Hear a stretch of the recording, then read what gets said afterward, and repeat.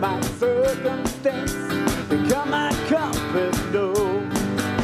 I will not let the fears of life, sorrows of this world dictate to me how I should feel. For you are my true Lord. Oh, oh, you are my true Lord. Oh, oh, you are my true Lord. Now you can sing either one. Oh, oh, oh, I will follow you with all my heart, heart, heart. Oh, oh, I will not let my failures turn to the curse of shame. I will not walk beneath the clouds, taught me and condemn. For I will stand on solid ground, the shadow of your love, forgiven, changed, a heart renamed. You are my true Lord. Oh, oh, you are my true Lord. Oh, oh, you are my true Lord. Oh, oh, you are my true Lord. Oh, you are my true Lord. Here we go. I will follow you into the dark, dark, dark. You are my true Lord. I will follow you with all my heart, heart, heart. You are my true Lord. I will follow you into the dark, dark, dark. You are my true Lord. I will follow you with all my heart, heart, heart. You are my true Lord. Whoa, whoa, you are my true Lord. Oh, oh, you are my true. It's the shorts. Whoa, whoa, you are my true Lord. Oh, oh, you are my true Lord. I will follow you into the dark, dark, dark. You can be seated. It's the shorts. That's what's doing it to you.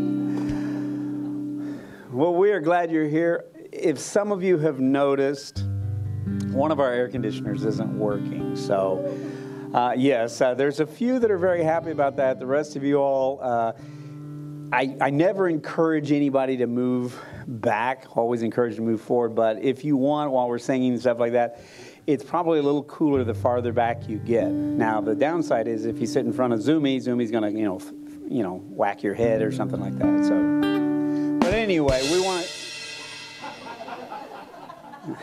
Man wears a pair of shorts, and all of a sudden he's rim shot Ronnie over there. I had to get you back. Okay. Well, we are excited to worship and praise today. We know, like I say, there's a lot of people traveling, and I thought ahead. I brought this. Otherwise, I'm going to be in bad shape.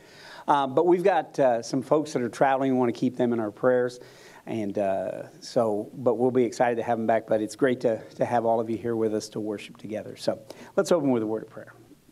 God, I thank you for this blessing that you've given us in this time to come together as a family, to praise your name and honor you through what we say and do. Lord, we pray that that will be the outcome, that as you hear us, that you are honored and glorified by the things that we say and do. But more than that, Lord, that you'll be honored and glorified by the thoughts of our heart and our mind, that we would focus our attention, if not for just a short time, here on you and you alone. We just thank you and we praise you in Jesus' name.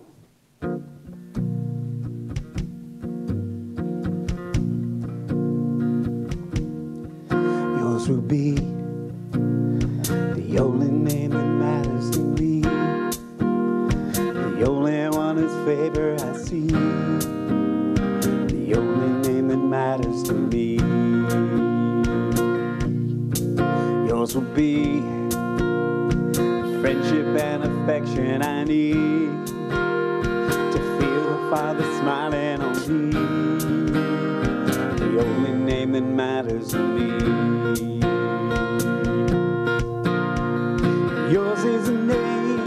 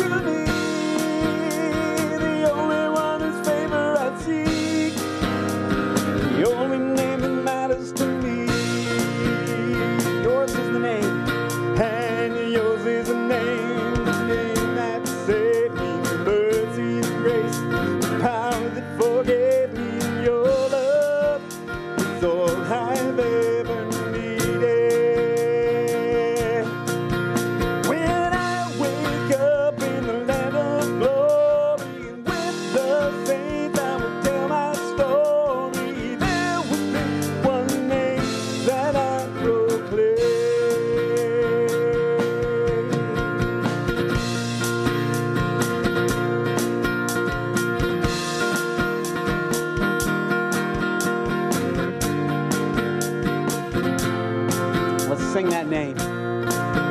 Here we go.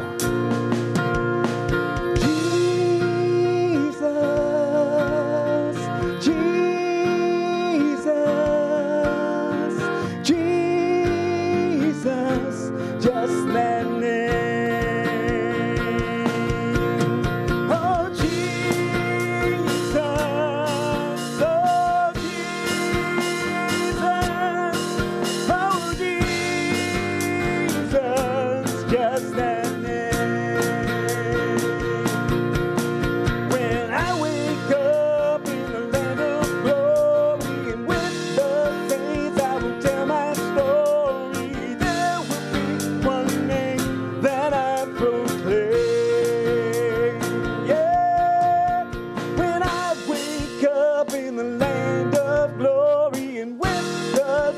I will tell my story. There will be one name that I proclaim.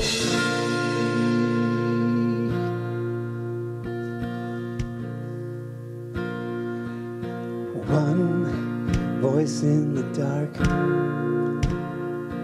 a song that lights up the stars, one breath that gives life, one sovereign in power, who speaks with thunder and fire. One Lord, one King. There is no other that can compare to you. You are the one, alone in greatness, the one who never changes. Jesus, you are the one who rose in power, the one who reigns forever. Jesus, the one true God.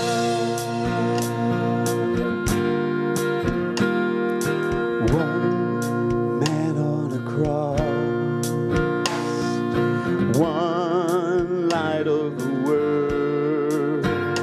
There's one name, one word, one way to be saved, one lamb that was slain, one love above all. There is no other that can compare to you. You are the one, alone in greatness, the one who never changes. Jesus, you are the one who rose in power, the one who reigns forever. Jesus, you're the one true God. You're the one true God. We have seen the glory of the one and only Son of God, and we have seen the glory of the one and only Son of God. We have seen the glory of the one and only Son of God. Yes, we have seen the glory of the one and only Son of God.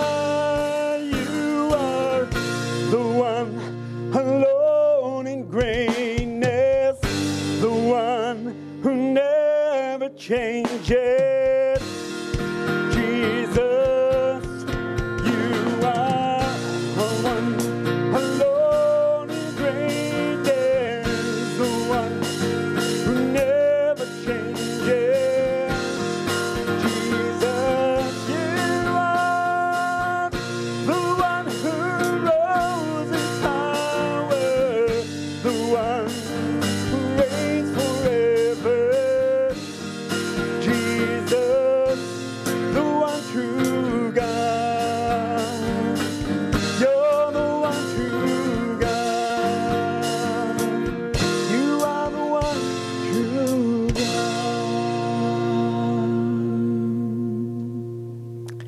Today we're talking about this idea of God providing for our needs. And later in the worship service, we'll have an offering today. And of course, it's our fifth Sunday of the month. And so we'll be taking up an offering that we've been collecting all this week as well online. And we'll be giving it to the Dream Center here in Winter Garden. But one of the things that we sometimes struggle with is we get so attached to the things of this world. And at the end of the day, we can say things like, "For God so loved the world that he gave his only Son, that whoever would believe in him should not perish but have eternal life." And we realize that when it comes to eternity, that's really all we need. Yet we still hold on to a lot of things. In our message today, we'll be coming from James chapter 5. And James addresses this problem. And I'm so grateful that we can see many other scriptures that we'll talk about today that share with us the idea of accumulation of wealth, using things over people is the better way to go. We don't need to use people. We don't need to use circumstances to try to accumulate more and more. And God gives us that example in the way he loves us. I've got a friend closer than a brother. There is no judgment. Oh, how he loves me. I've got a friend, and he is my strength, and he is my portion. With me in the valley, with me in the fire, with me in the storm. Let all my life testify, hallelujah. We are not alone. God really loves us. God really loves us. Hallelujah. Oh, praise my soul. God really loves us. God really loves us.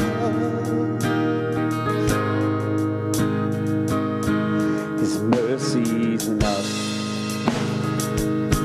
His grace is sufficient. So come if you're needing forgiveness or healing. His mercy's enough.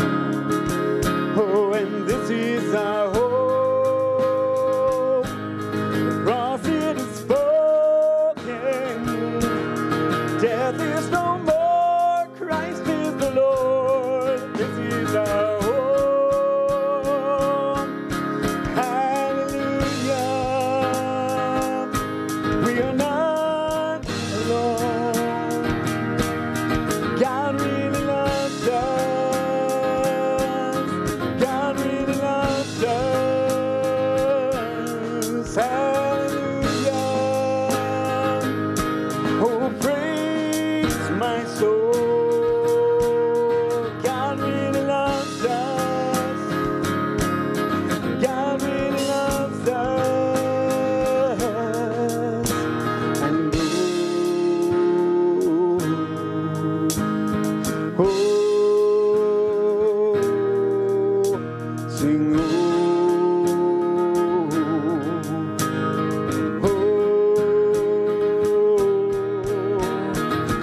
what a father, what a friend, what a savior he is. What a father, what a friend, what a savior he is. Hallelujah. We are not alone.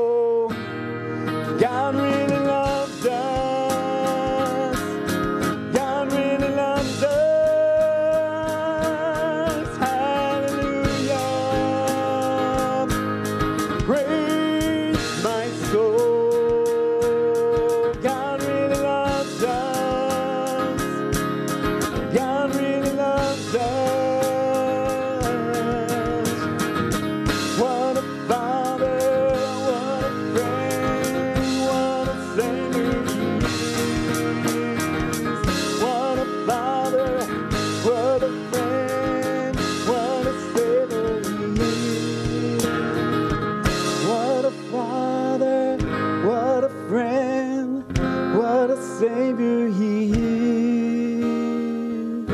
What a Father, what a friend, what a Savior He is. Father, thank you for all those things. For you're our Father, but through Jesus Christ you've become our friend. You've lived out what Christ taught. The greater love hath no man than this, a man would lay down his life for a friend.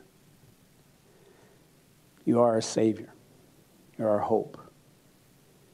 So we praise you and we honor you in this place today. We pray it all in Jesus' name. Amen.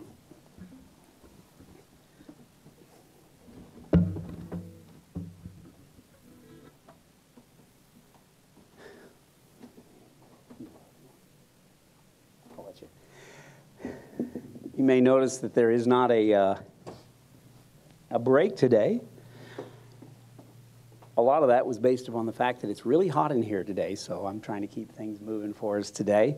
Not in any hurry, but I did want to share with you a message today from the book of James. And if you need a journal, we do have some journals back there. I know we're in the 5th chapter, so we're almost done, but those journals are a gift for you. So if anybody needs one, if you'd raise a hand, I'll make sure we get you one. All right, need at least one there. All right.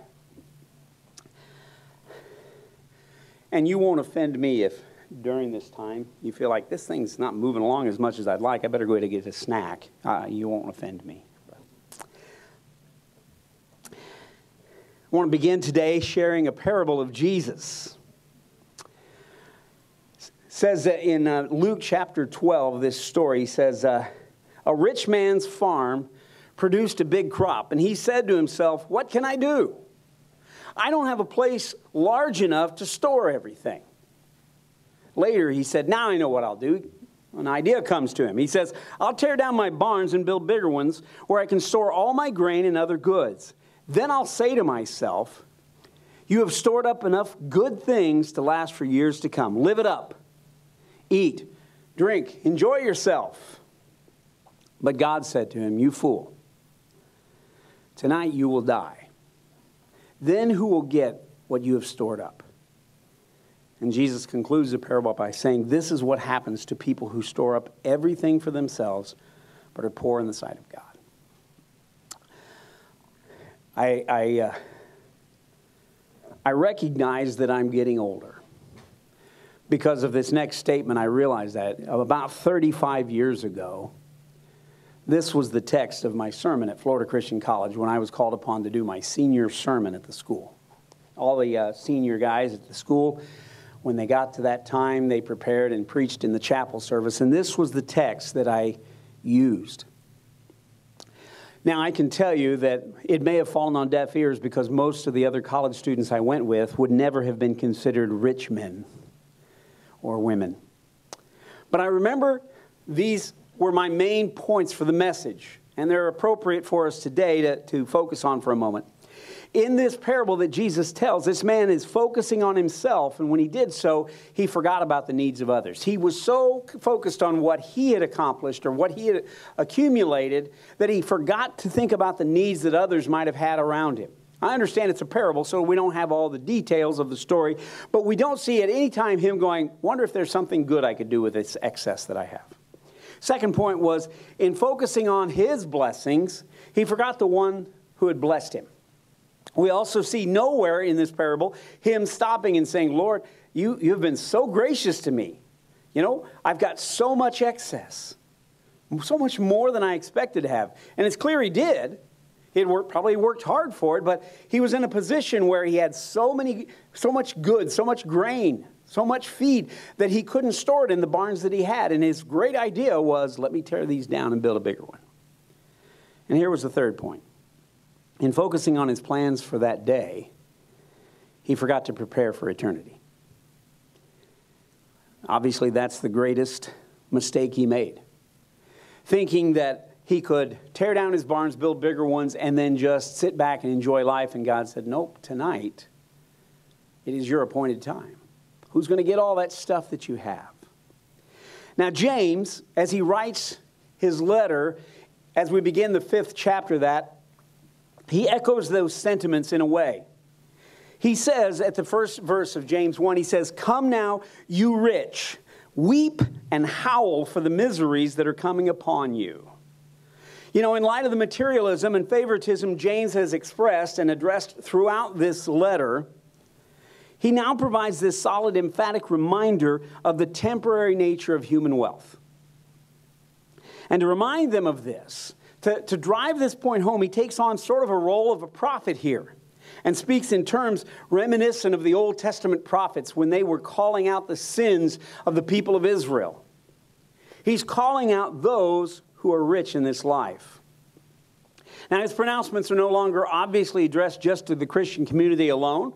As we know, James was writing this letter, but through the inspiration of the Holy Spirit, that letter also speaks to us. Now, it is not my desire today, because this is a rabbit hole we don't want to go down, to describe what is rich and what is not in this light. Because it might be very easy for us to say, well, I'm not rich by this community's standards, or I may not be rich by this state or this country's standards, but by the world's standards, maybe I am. No, instead, I want to focus instead on the attitude that he's talking about here. This letter is intended to be read in the Christian community, but it was not just simply for those Christians. His words are designed to awaken his readers by means of a firm list of warnings about the miseries associated with wealth and the accumulation of wealth above all else, of that being the pursuit of your life. And today our message is entitled Coming Misery, because that's what James is saying. Misery is coming for those of you who focus your whole life on the accumulation of wealth and material things. You know, we see warning signs everywhere. You probably saw some on the way this morning. Signs that tell us of this coming misery or pending danger that may be ahead of us. Maybe it's a sign on the road that says, you know, hey, you'd better merge, because if you don't merge, you're going to crash into the side of this work truck. Maybe it's a sign that says, a warning sign that says, if you eat or drink this product that's in front of you, it's poisonous. Those are the things I try to give to our dogs. No, I'm just kidding. I don't. I hope my wife's not watching right at this moment. I'm going to get in trouble. No, but we know when it says poison, if it's got that skull and crossbones on the front of it, we go, oh, we probably shouldn't eat this, should we? Some signs tell us that the floor around us is slippery, and that if we try to run too fast, we might fall. Each of these signs, these harbingers of danger, carry a similar theme. Misery is coming if you choose to ignore these warning signs. And we find ourselves viewing such warning signs from James as we begin this 5th chapter of his letter and continue this sermon series on authentic faith. In this decidedly prophetic manner, James warns his readers about this misery that is coming to those who focus only on the accumulation of wealth, especially at the expense of other people and at the expense of godly pursuits. So I want to share with you these 3 warnings today that I think we find in these first 6 verses. First warning is this, if you want to jot this in your journal. Warning, don't define your life by possessions. Don't try to define your life by possessions. James addresses this in the 2nd and 3rd verses of chapter 5. He says, your riches have rotted. Your garments are moth-eaten. Your gold and silver have corroded. And their corrosion will be evidence against you and will eat your flesh like fire. You have laid up treasure in the last days. Wow. Very poignant language. Why does he share that? Why is it wrong to define your life by possessions? Well, mostly because they don't last. That which is new, we recognize, does not stay new, does it? How long does that new car smell last? All right. How long does that toy that the kid got at Christmas last? Right, David. 2 hours later, what are they doing? They're playing in the box it came in, right?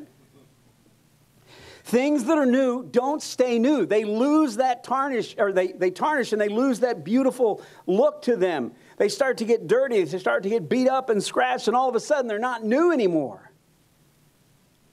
It's the nature of things. That which is valuable doesn't always retain value, does it? Investments in the stock market? Last couple years, if you did that, you're recognizing the loss of value. But you know what? Those things and all these other ideas that we can talk about, it doesn't stop us from that disease that takes a hold of us sometimes. That disease of always wanting more, always wanting better, always wanting the next thing, always wanting to upgrade our lives. Here's what James says: your prized possessions ultimately are going to become rotted riches. They're going to fall apart in your hands. Your finest fashionables ultimately will become out-of-date duds. You won't be in style anymore. You'll have to wait for bell-bottoms to come back in. Your treasured troves ultimately will become wasted wealth because somebody else is going to get it or someone else is going to take advantage of it. The seeds of death and decay are found in all of creation, and it's a great mistake to think that there is real security in any of these things. Jesus understood that. In that same 12th chapter that we read a story from before, he continued with that idea in verse 33 of Luke. He said, sell your possessions and to give to those in need. This will store up treasure for you in heaven, and the purses of heaven will never get old and will not develop holes. Your treasure will be safe. No thief can steal it, and no moth can destroy it. As you know, I have a couple kids, and it's interesting to watch them learn the value of things. Both of the kids, at one time or another, have gotten wallets that have been lost for long periods of time. I don't know where they're at. Robbie found his once that he had lost like 2 years before and had gift cards in it, and it was like finding a treasure, you know. Malia currently is missing a wallet, so if any of y'all have Malia's wallet, please give it back to her. But both of them, you know, they recognize that when Robbie found that wallet that he hadn't had for so long, it was like a trip down memory lane, and all of a sudden he had these gift cards that he had never used before. Like I say, it was like storing up a treasure somewhere. Now, in his version, he was storing up a treasure by losing it, but that's neither here nor there. The point was, we can do that in heaven. He says, lay up for yourselves treasures that are in heaven. Do things that are going to last in heaven, because the purses up in heaven, they don't develop holes. Nothing falls out. They don't get old. They stay brand new.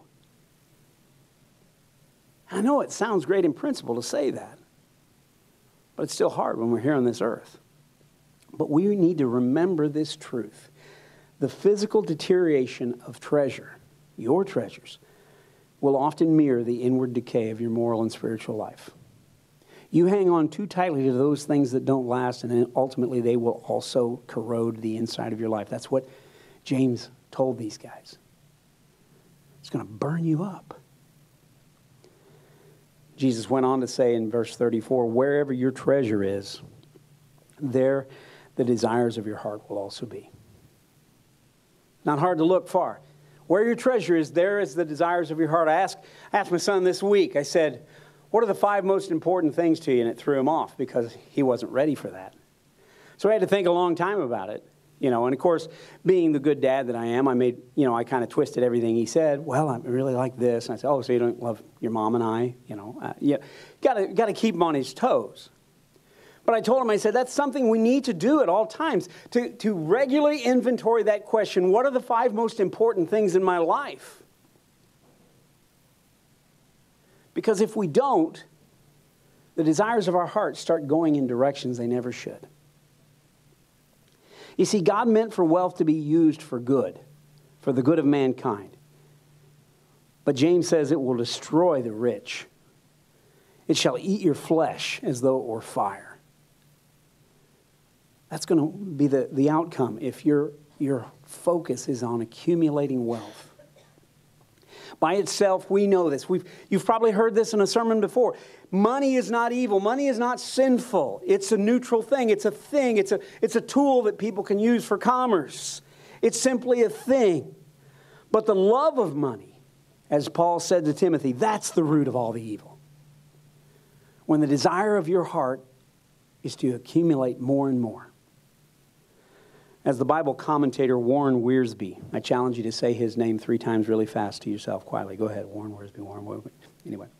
He said this, thou shalt not covet is the last of the 10 commandments, but it is by far the most dangerous. Covetousness will make a person break all the other 9 commandments together. All the other ones will be broken because of covetousness. You want to serve something? Put something ahead of God? It'll be something you covet, the desire of your heart. Someone other than your spouse? The need to get away with a lie? Murder?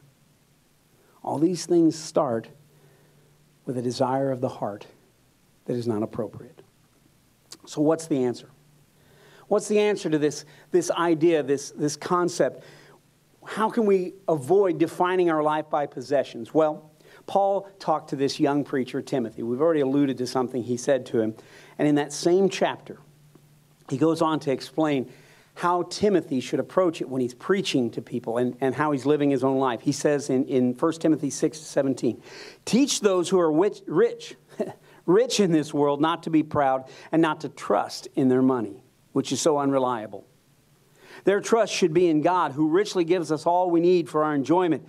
Tell them to use their money to do good. And I might add a parenthetical statement there, good for someone other than themselves. Because it turns out just doing for yourself isn't necessarily good. It says they should be rich in good works and generous to those in need, always being ready to share with others. By doing this, they will be storing up their treasure as a good foundation for the future so that they may experience true life. As Jesus said, wherever their treasure is, there your desires of the heart will be. If they're in heaven, that's where the desires of your heart will be. So our spiritual contrast on this is very simple. Paul is telling Timothy, teach people to be humble about what they have. No matter how hard they've worked for it, they've gotten it because of the grace of God. And so, secondly, recognize God as generous. He's generous to you, and you should reflect that. Third, use things to do good and to show generosity. You should be marked by your generosity with others. And I'm not just talking about your finances. I'm talking about everything of your being. You should be recognized as a generous person. And last, always be ready to share. We teach our kids that, right? Why shouldn't we be living that as adults? Here's our second warning today. Don't demonstrate your greed by exploitation. Now, here's a good rule of thumb. Don't just demonstrate greed at any time. But please don't demonstrate this greed by exploiting others, other people, other situations, other things. James says in 5 verse 4, behold, the wages of the laborers who mowed your fields, which you kept back by fraud, they're crying out against you. And the cries of the harvesters have reached the ears of the Lord of hosts, literally the Lord of heaven's armies. So the way you're treating people has rallied the Lord of the heavenly armies. That doesn't sound like a good thing to get involved with. Throughout history, and not only in James' day, men of wealth have often been guilty of holding back wages of laborers who work for them. This does not mean they didn't pay them, but rather they fraudulently paid them less than it was right. And I understand something. I understand that you go to most Americans, you go to a lot of people and say, hey, listen, do you think you get paid enough for what you do? Most often the answer is going to be no. No, I'm worth a whole lot more. It doesn't matter. If you're making minimum wage, someone says, do you think you should be paid more? Yeah, I think I should. You go to a sports athlete who's making $30 million a year. Should you be paid more? You say, yeah, of course. I've got to put food on the table for my family. I'm thinking, what are you people eating? It doesn't seem to matter. Wherever we're at, we seem to think we're worth more. But this is a realistic case where these landowners, these bosses, they were exploiting these workers that they had, paying them less than it was right. And we'll talk about how they do this. First, they're doing it from unfair compensation. They're profiting from unfair compensation. James alludes to that. And this is nothing new. It's not like James is breaking new ground and telling them something that they didn't know. Way back in the book of Deuteronomy, in the law of God, God instructed them how they should handle these situations. He says, never take advantage of poor and destitute laborers. All right? Notice that first word, never. Okay? Never take advantage of poor and destitute laborers, whether they are fellow Israelites or foreigners living in your towns, immigrants. That's a whole other conversation, isn't it? We don't have time for it today. You must pay them their wages each day before sunset because they are poor and counting on it. If you don't, they might cry out to the Lord against you, and that would be counted against you as sin. You see, what is happening is, in this day and time, they didn't have a lot of banks. They didn't have a credit system. And so basically, if a person worked, they went out and worked for a boss, and that boss would pay them at the end of the day. In the same way, the boss would be selling things at the same time. And so they would have that mutual, okay, I'm going to work today, and at the end of the day, I get paid. And you probably remember a parable that Jesus told about workers who worked for part of a day and then a short part of the day, and they all got the same amount. But what's happening here is these landowners are getting to the end of that day, James is saying, and they're not giving them enough. They're using all sorts of creative things to let them know that, well, we can't pay you that much. And this unfair compensation leads to putting them in constant state of debt. And it puts them in a constant place of desperation. You see, these laborers are not working to become rich. They're working to put food on the table for their families. They're working to eke out a living. And in the name of profits, James is saying, you seek to accumulate wealth by exploiting the desperation of people who need to work. Isaiah touches on this a little bit. People of Israel were very quickly closing in on being overrun by the nations around them. They had been sinning against God for a long time, and now God says, okay, I've had enough of this. But the people are still going through the motions of worship. They're still going through the motions of spiritual discipline. They're giving to God. They're fasting. And listen to what Isaiah says. They're saying to God, they said, we have fasted before you. Why aren't you impressed? We've been hard on ourselves, and you don't even notice it. They sound like 12-year-old kids, don't they? So God responds to them through the prophet Isaiah. He says, I will tell you why. It's because you're fasting to please yourself. You're doing it out of, just trying to impress others or trying to make yourself feel better. But here's the kicker. He says, even while you fast, you keep oppressing your workers. We're fasting. We're not going to eat. We're showing our allegiance to God, but we're not doing anything for these people that are working for us, these ones that we've been oppressing for all this time. We're not going to eat, but we're not going to give the food that we would have eaten to these workers. How deplorable. God tells them through Isaiah, that's why you're going to be turned over into your enemy's hands. Because you're taking advantage and exploiting those who need help. Second way they're doing it is they're capitalizing on unjust procedures. These procedures were that in many cases, and we'll get to this here in a moment, but people didn't necessarily own their own farms, their own land at the time that James is writing. A famous preacher is known for his long sermons. And he was asked many years ago to give an annual, what they called charity sermon for the community to help with the poor in their town. It was suggested by some of the others in his community that if he preached too long, the community might not respond and give as much as they should have because he preached too long. So the preacher read a text from Proverbs 19:17. He said, if you help the poor, you are lending to the Lord, and he will repay you. He then shared this brief sermon. If you like the terms of this arrangement, then put down your money, and sat down. You see, because the truth is, if we are helping the poor and lending to God and he's going to repay us, guess what? The antithesis of that is true as well. If you are oppressing the poor, if you're taking advantage, if you're exploiting the poor, you're taking advantage and you're robbing God. And you're going to answer to him and he will repay you. That's what James is saying to these rich owners. You see, the circumstances pictured by James are very much true to life at this time. First century Palestine, before AD 70, It witnessed an increasing concentration of land into the hands of a small group of wealthy landowners. People could not afford because things were becoming so difficult. We don't understand that with gas, going as high as it is and everything going higher. But in their case, it was a law of diminishing returns. Rome was not helping as much because Rome was in trouble, and they were starting to pull back, and the Israelites were suffering. And so many small farmers were turning their land over. They were selling their land to landowners who then they would then turn around and work for, becoming sharecroppers without really any hope of ever regaining their land or being free from the landowner's control. They were being abused because of their need. They were being exploited because these guys said, ooh, they got nothing else they can do. They'll work for what I give them. They were being abused because of the circumstances of their life and the place in which they were living. And through James, we realize that God was saying, I'm not having it. Such greed and exploitation was not going unnoticed or unheard by God, and was going to lead to the destruction of those who chose to accumulate this wealth and make that the pursuit of their life. Zechariah addresses this in a positive way. He says, this is what the Lord of heaven's armies, same word here, Lord of heaven's armies says, judge fairly and show mercy and kindness to one another. Do not oppress widows, orphans, foreigners, and the poor.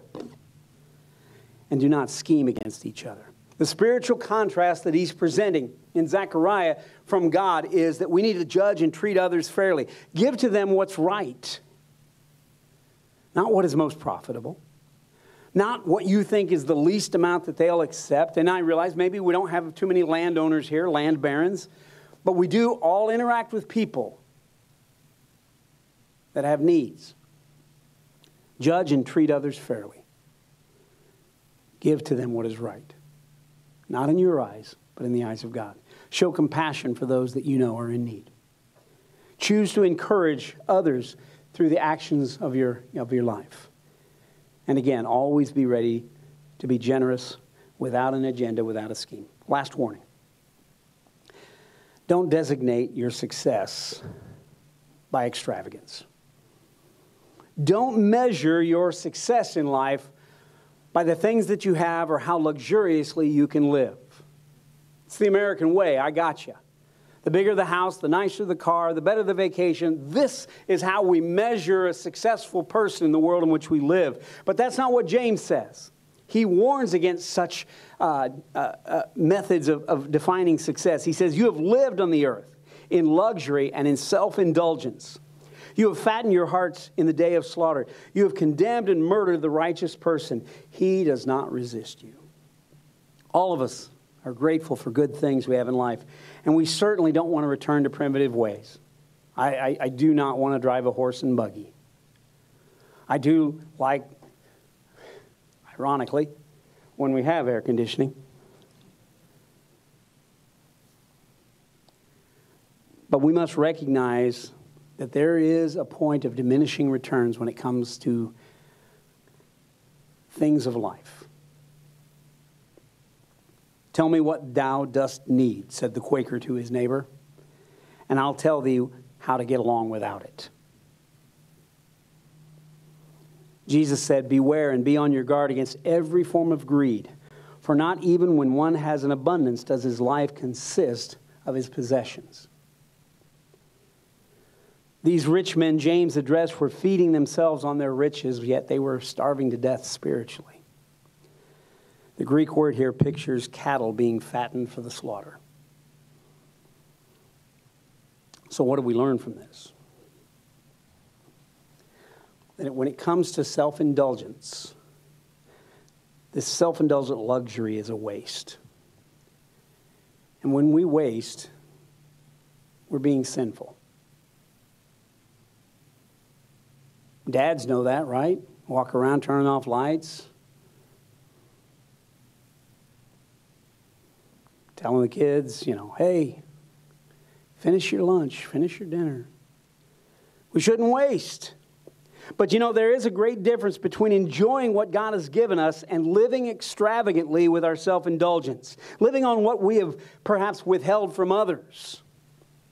living on something that we've been given as a gift or an inheritance and watched and made it seem as though that's a measure of our success. Jesus told another parable, one that's I'm sure familiar to a lot of you as well, from Luke chapter 15. He says a man had 2 sons.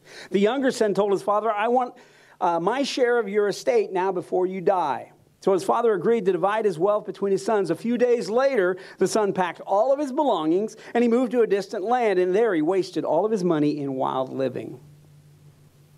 Living extravagantly. Trying to show everybody how successful he was and how much of a big shot he was.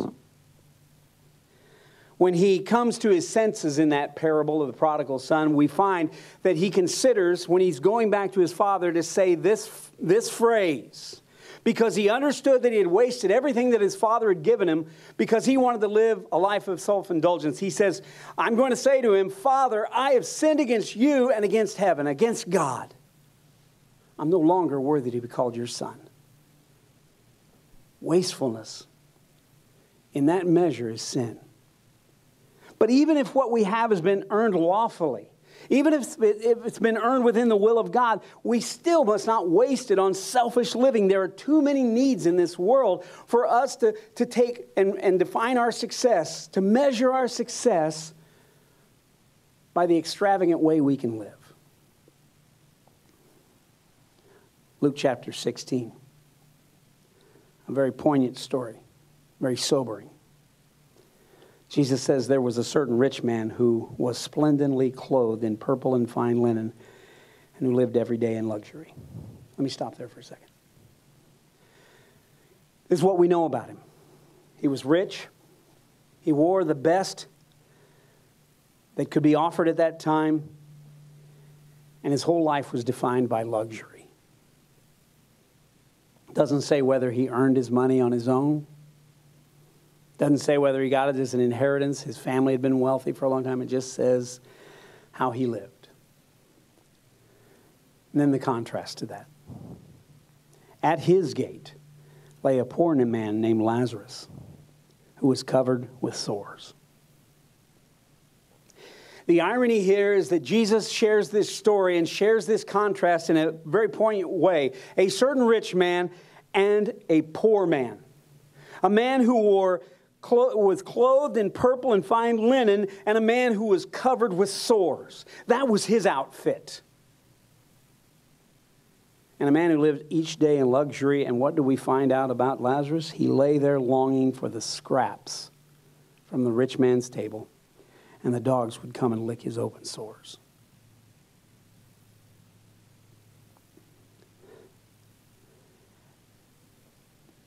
What we know about Lazarus is what he wore. The struggles and physical pain of life. And it says there that he longed for the scraps from the rich man's table. It doesn't say the rich man even gave him the scraps.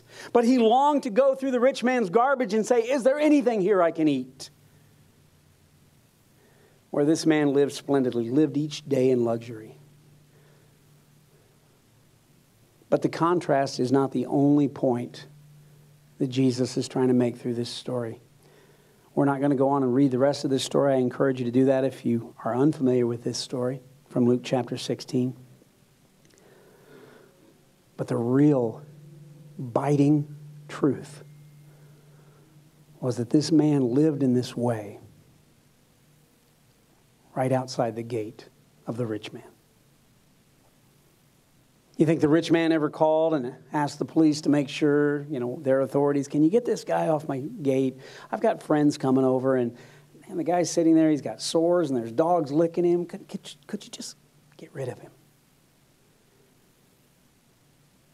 The biting truth is that the opportunity to help was there. It was simply ignored because of self-indulgence and greed. Self-indulgent luxury has a way of ruining character. If you match character with wealth, you can produce very much. But if you match self-indulgence with wealth, the result is sin. And this self-indulgence, the lapse of moral character, often leads to a sense of invulnerability. We get to that point where we think we've gotten to a place in life where some of these things don't touch us, a feeling that we're above consequences and convictions that others might face, a rationalization of what is we know to be wrong. In God's eyes, we still do. Most of us know the story of David and Bathsheba. David was walking around on the roof of his palace one day.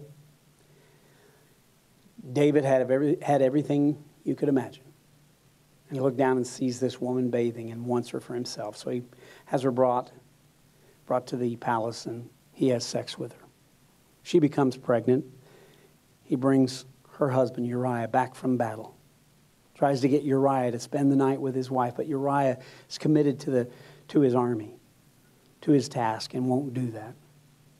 So David has the commander of his armies pull back everyone except for Uriah when the battle becomes most vicious, and Uriah is killed.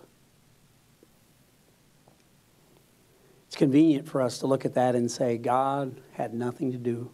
God wouldn't do anything with David, but what we actually see is probably a period of about 12 months passes. People in the palace, some of them probably knew. There were whispers, but nobody confronted him until God sent Nathan. And as soon as Nathan confronted him, you're the man, David. You're the one that's done this. David was willing to confess his sin. Didn't remove the consequences of that sin, and there's a lot of them. But in that moment, I assume there might have been a relief for David that it was finally out there. He had exploited so many people in that situation. He had tried to live above everyone else, tried to rationalize what he had done because no one said anything. Listen to what it says. We may have thought he was getting off easy, but listen to what he says in Psalm 32 about this. He says, before I confessed my sins, my bones felt limp. I groaned all day long. Night and day, your hand weighed heavily on me, and my strength was gone as in the summer heat. He was being torn up inside. Now, I'll tell you the truth. That didn't lead him to repent. It was only when he was confronted that he did that. And there's a whole other message there for us we don't have time for today. But listen to what it says in the next verse of Psalm 32. So I confessed my sins, and I told them all to you. I said, I'll tell the Lord each one of my sins. Then you forgave me and took away my guilt.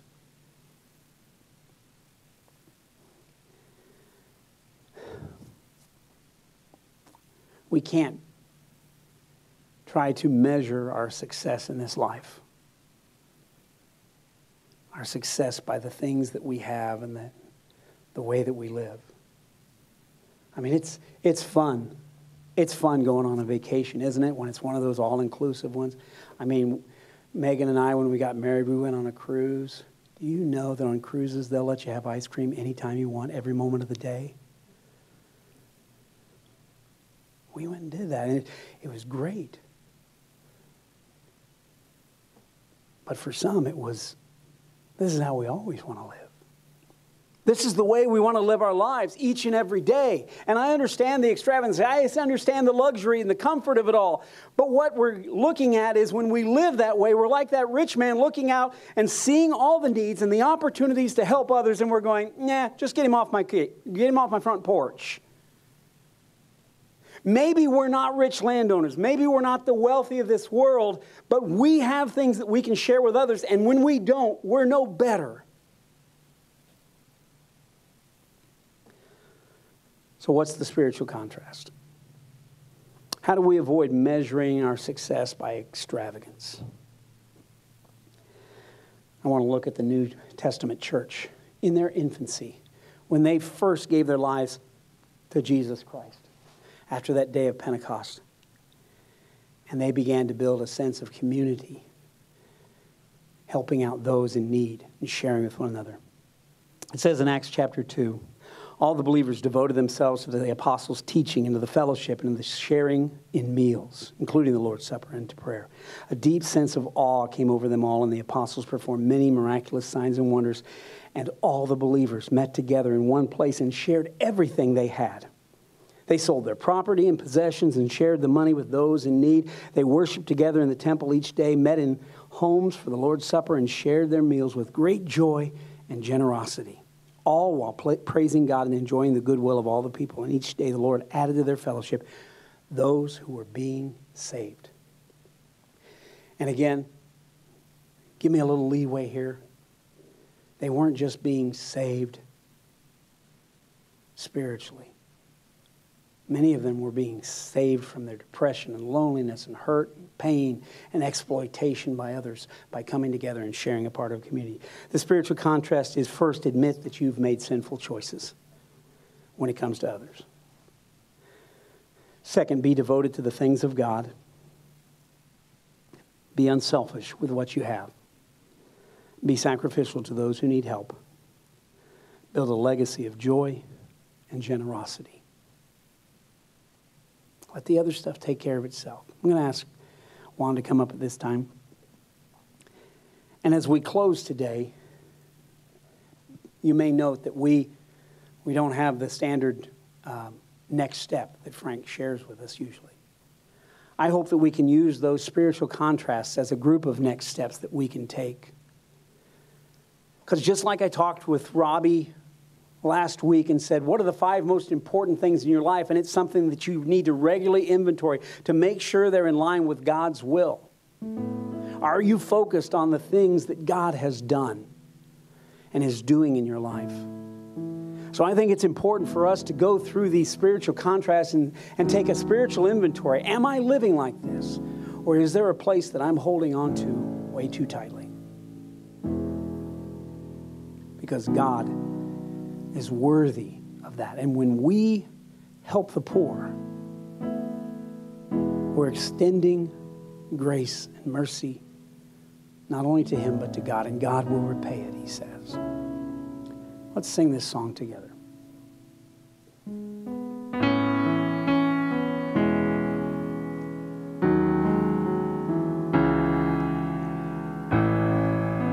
Bless the Lord in this song. Let's sing.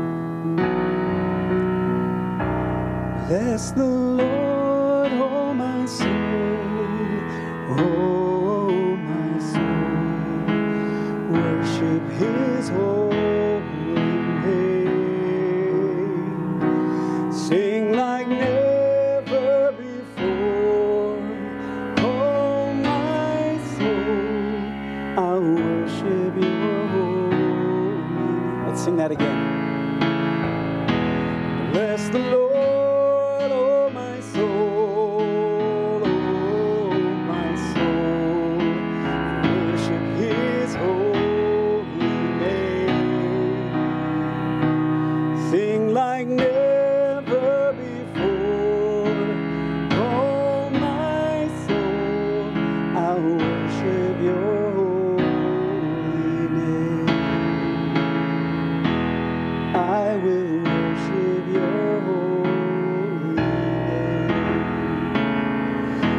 I will worship your holy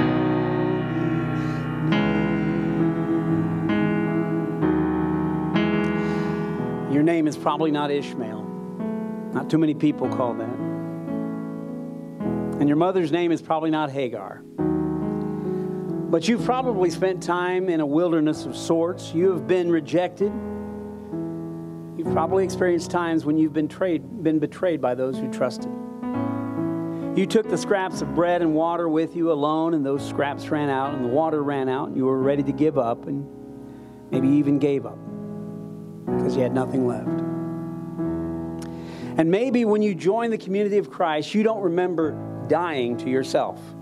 But you have found over time that you really need to push certain ideas, practices, or people away from you because you realized they weren't what God had in mind for you.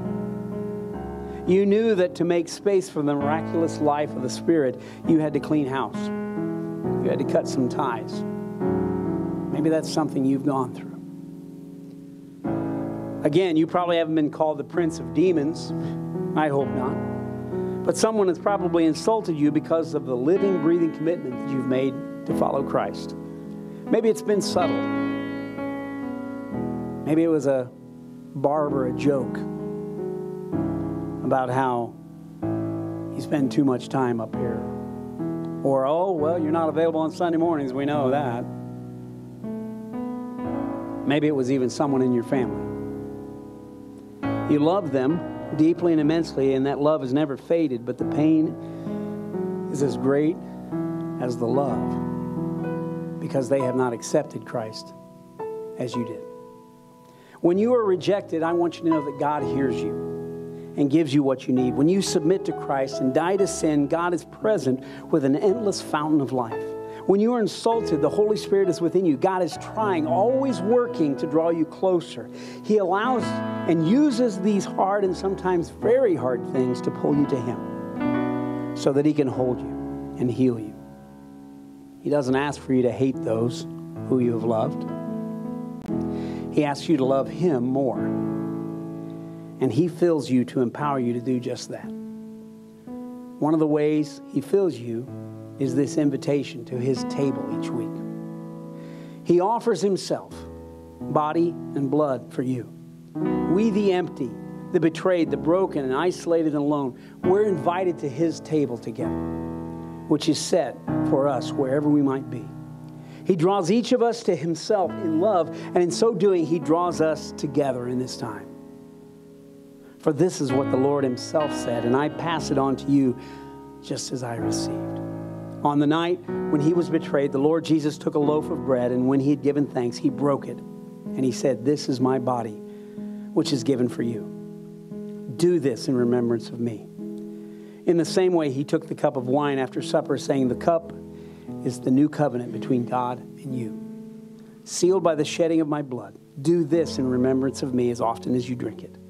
For every time you eat this bread and drink this cup, you are announcing the Lord's death until Jesus comes again." And that's why we share together each week. Coming together as a community to share in this memorial bread and cup that remind us once again of the body that was broken and the blood that was shed so that we might receive forgiveness through His grace. Let's pray.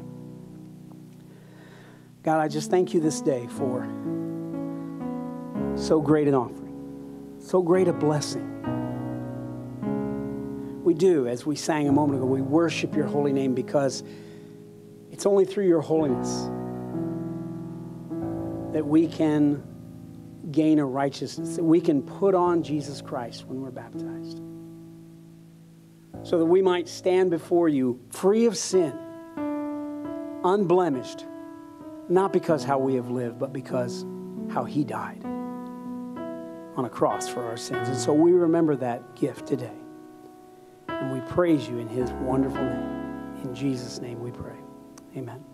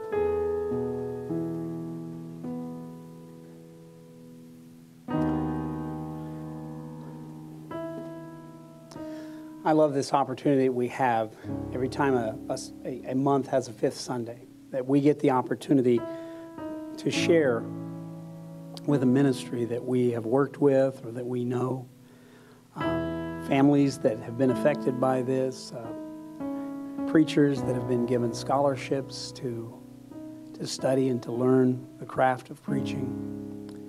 And I'm glad we have this opportunity today to share together in an offering for the Dream Center, an organization across town that does so much good work. I know Sherry and Laverne volunteer there on a regular basis. I know Frank has worked with them, and I've worked with them at different times, and just think the world of the work that they're doing. And they're always trying to raise funds so that they might do some things like helping those who, are homeless, in need of getting a high school degree, help for their families, food, clothing. And they serve in this ministry with a great heart, just as one we enjoy sharing in as well. So today as you give, please understand that every bit of our offering that we started on Monday, we've gotten some came in online as well, every bit of it will be going to the Dream Center to help the work that they're doing here. God has been working to create and redeem from the very beginning, folks. He does it through all sorts of different ways. This vibrant, creative, exciting work will continue until all of his purposes are accomplished. But he doesn't leave us on the outside of the work.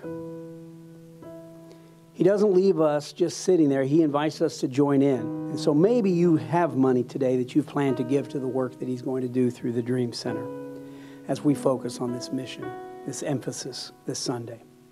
But never forget this truth, because this is the point I want to drive home, that we can't just say, well, every fifth Sunday we're going to collect an offering and give it to somebody.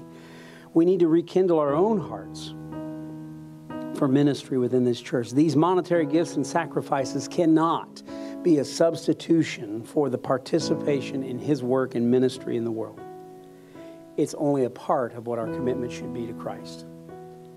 That's what he really wants from us. Not just an offering on Sunday, not just a reminder of an organization that's doing good works on a fifth Sunday. He wants every part of us. So if your current situation today prevents you from giving money to help and support the Dream Center, that's a choice and or a circumstance known only to you and God. We're not going to be questioning you on the way out. Did you give something or not? We won't do that.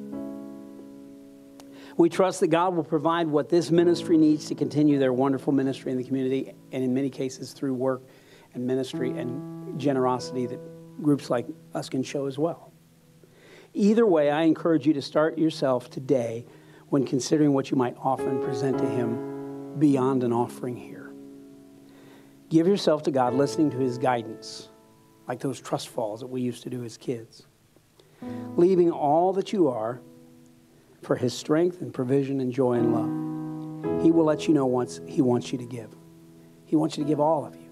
And when we do that, remember, when we help the poor, we are lending to God, and God will repay it. Let's pray, and the guys will come around after that. God, I just thank you right now for the generosity that I know will be seen in this church family, the gifts that will be given. And now, Lord, I just pray for the Dream Center. Pray for the work that they're doing, Lord. Help them to take whatever funds are donated here or in other places and maximize those. In fact, I'm going to just say this, Lord, I know the truth. Lord, you maximize those offerings. You return them to them 100-fold. You show them ideas for ways that can be used effectively to impact and influence the lives of people all over this community. And Lord, as we have opportunity, let us do the same. And I pray for each individual today, Lord. Pray that you would open their eyes to those opportunities, the Lazaruses that are sitting on the gates of their homes, those that are in need that they've maybe passed by at other times and said, what can I do? What can I do for you, Lord, by helping someone who's in need? I thank you and I praise you once again in the name of Jesus. Amen.